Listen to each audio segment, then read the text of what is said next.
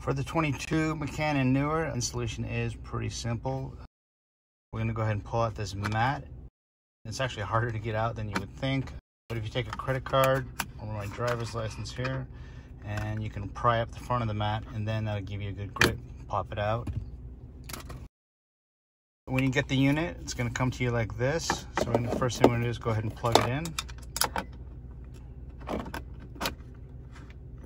And you notice these two holes that we're holding the mat in, those are going to correspond to the nubs on the bottom of the adapter. So go ahead and coil the wire back into the cavity here. You don't want the wire to end up in the bottom of the tray, because obviously that's going to get in the way. Get it in there. Get this thing nice and square. When it's not moving around and it feels pretty good, pretty straight, it's square, and then you're going to push down where those two nubs work. And then you are installed.